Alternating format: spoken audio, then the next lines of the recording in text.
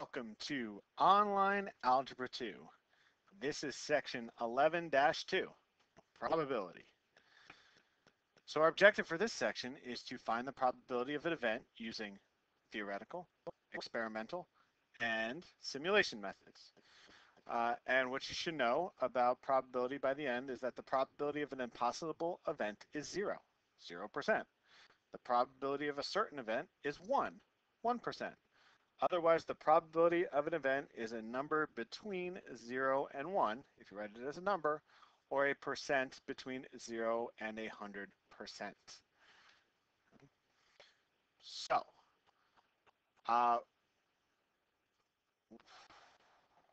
there we go. So probability measures how likely it is for an event to occur. And when you gather this data, when you do an experiment, or when you look at something and you look at the observations, we can calculate something called experimental probability, that one. So experimental probability, and each observation is the experiment or an actual trial, the number of times you actually did something. And the probability of the experimental probability of an event is how many times it happens divided by the total number of trials. Okay, and now this is going to be a little bit different than what we'll talk about next, which is theoretical probability. Experimental probability is what actually happens in your experiment. So, of the 60 vehicles in a teacher's parking lot, there are 15 pickup trucks. What is the experimental probability that a vehicle in the lot is a pickup truck? So we write probability of a truck is equal to the number of trucks divided by the number of cars in the parking lot. So we get 0.25, which is 25%. Now that doesn't mean that that 1 out of 4, 25% of all cars are going to be pickup trucks. It just happens to be that in this case, in this parking lot, 25% of the cars are trucks. A softball player got a hit in 20 of her last 50 times at bat. What is the experimental probability when she will get another hit? So the probability of a hit is going to be 20 out of 50, which is 0.4, which is 40%. Okay? Again, that doesn't mean that she's going to get a hit 40% all the time. It's just out of her last 50 times, she got a hit 40% of the time. Okay? Sometimes actual trials are difficult or unreasonable to conduct. In these situations, you can estimate the experimental probability of an event by using a simulation. And a simulation is just a model of an event. So that's something like, what's happening? There we go. That's something like this problem. So on a multiple choice test, each item has 4 choices, but only one choice is correct. How can you simulate guessing the answers? What's the probability that you will pass the test guessing at least 6 out of 10 answers? So again, we don't want to make up a bunch of tests to try to figure out what the probability of this is going to be. What we can do is we can use a simulation. We can actually use a random number generator and just generate a bunch of numbers. Okay, and then here is what I did on a random integer generator. Okay, so basically there's four questions on this test. Each item has 4 choices, but only one choice is correct. So let's just say number 1 is correct. Okay, so 1 is the correct answer. So what we're looking for is how many of these tests, each one has 10 questions, so each row here has 10 random numbers, 1 through 4. Did any of them actually get 6 ones? We got 1, 2, 3, so no. 1, no, no, no, 2, 3, 4, 5. This one had 5. 1, 2, 3, no. That's a no, right? We want 6. 1, 2, 3, 4, 5, 6. So that one actually has 6 ones. So that is a passing grade. No. 1, 1, 2, 3, 4, 5. This one had 5, but that's a no. 1, 1, 2, 1, 2, and 3. Okay, so what is the probability that you will pass the test from our simulation is going to be 1 out of 1, 2, 3, 4, 5, 6, 11, 12, 13, 14, 15. 1 out of 15, which is going to be 0.06 repeating, so 7%. So if you just guess, and my random number generator did that, you're only going to pass 7% of the time. And my got it problem is what's the probability of passing a test if the score is 50% or better? So that means you only need 5 correct answers, 5 ones. Okay, so now the probability is going to be 3 out of 10, right? Because we have 5, 6, and 5. And, or sorry, 3 out of 15, because there's 15 trials. So 3 out of 15 is 0.2, which is 20%. Okay, so a little bit better.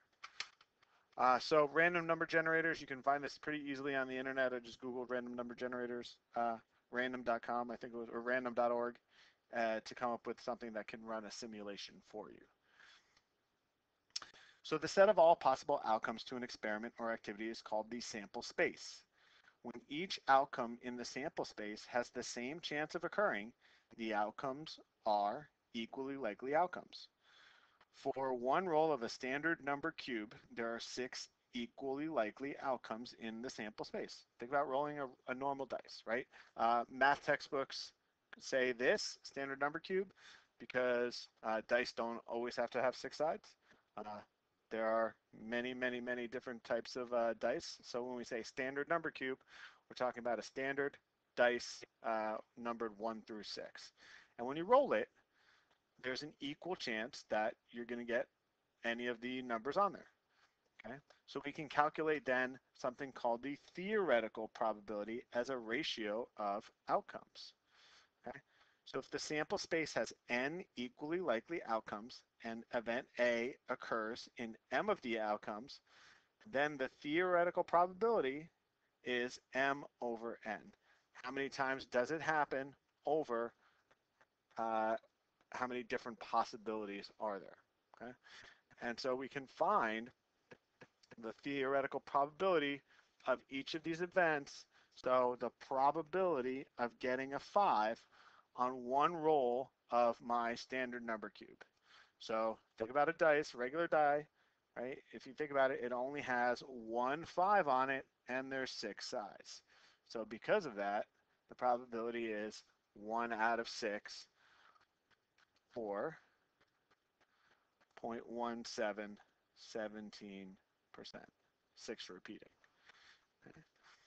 For part B, getting a sum of 5 on 2 standard number cubes. Okay, so now we're going to have to think about all the different ways that this is possible. Okay, well, all right, so if I think about, if I roll we can sort of just think of different combinations of ways to make 5. So that would be a 1 on the first dice, a 4 on the second, right? That adds up to 5. If I get, and no other combination, 1 and you can't add the second dice. There's no, it doesn't say greater than 5. It just says sum of exactly 5. So with a 2 on the first dice, that would be a 3 on the second. With a 3 on the first dice, that would be a 2 on the second. And with a 4 on the first dice, a 1 on the second. Okay, so since there's 6 from the fundamental counting principle, since there's 6 choices for the first one and 6 choices for the second dice, there are a total of 36 different probabilities or possibilities. So the probability of a sum of 5 is going to be 4, 1, 2, 3, 4, out of 36, which was my total, okay? Which is, reduces to 1 over 9, but we get 0.11, which is 11%. Okay? Let's try the got it problem. What is the theoretical probability of getting a sum that is an odd number on one row of 2 standard number cubes? Okay, let's think about all the different sum. And, yeah, well, no, let's check it out. So we have a 1 and a 1 on the first one, 2 on the second, or 1 on the first, 1 on the second gives me 2. But that gives me an odd number. That gives me an odd number. And that gives me an odd number.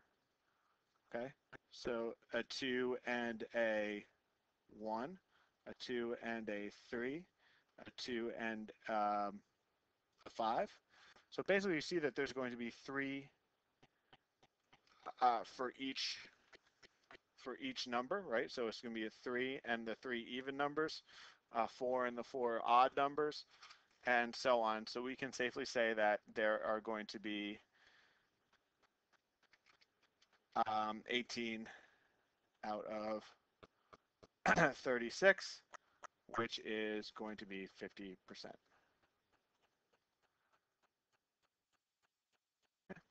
Without calculating the probability, is it more likely to get an even or an odd number on one row of a standard number cube?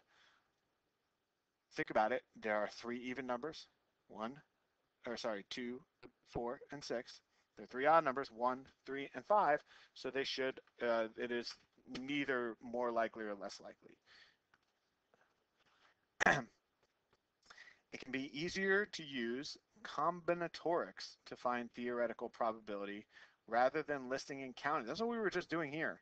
We were listing and counting all the different possible ways, right here, all the different possible ways to get this thing, to get a sum of 5. That's good for something like a dice, which doesn't have that many options. But if there's something with a lot more options, this technique of using combinatorics is maybe a little bit better. Combinatorics include the fundamental counting principle and ways to count permutations and combinations. So, what is the theoretical probability of being dealt exactly 2 sevens in a 5-card hand from a standard 52-card deck, standard deck of playing cards? Now, I'm pretty sure that we don't want to list out, okay, well, you can get 2 sevens and 3 aces. You can get 2 sevens, 2 aces, and a king, right? So you can see that there's going to be a lot of possibilities. I don't want to list them all out and count them because I would be here for a very long time. So remember that probability is going to be the number of times what we want happens divided by the total number of possibilities. Okay, so the probability of 2 sevens is going to be every combination of every possible way we can get 2 sevens. Well, in a deck, when I'm playing a hand, when I'm playing cards, it doesn't matter when you get the 2 sevens, so the order doesn't matter, right? I can get 2 sevens first, I can get them second, I can get them spread out, it doesn't matter. So this is a combination. In a standard 52 card deck, there are 4 sevens. So that would be 4C, and I want 2 of them. So out of these 4, I want 2. Times, well, it doesn't matter what I have in the rest of my hand, okay? But there are 48 cards left in the deck after these 4 sevens, and I want 3 of those. Over 52C5. Okay? This is every possible hand on the bottom. This is the hand that I want on the top. And the reason why I didn't want to count these all out is because this is 103,776 over, there are almost 6 million, 598,960 possible different 5-card hands in a standard 52 card deck, which gives me 0.039, right, which is about 44%, 4%, about 4%. So, you know, 4%, you're going to see 2 sevens, not going to happen that often, but much different than all 4 sevens, a 4 of a kind. So now, using the probability of 4 sevens is going to be 4C4, get all of them, times 48C, one more, divided by 52C5 again. Okay, so 4, 4C4 is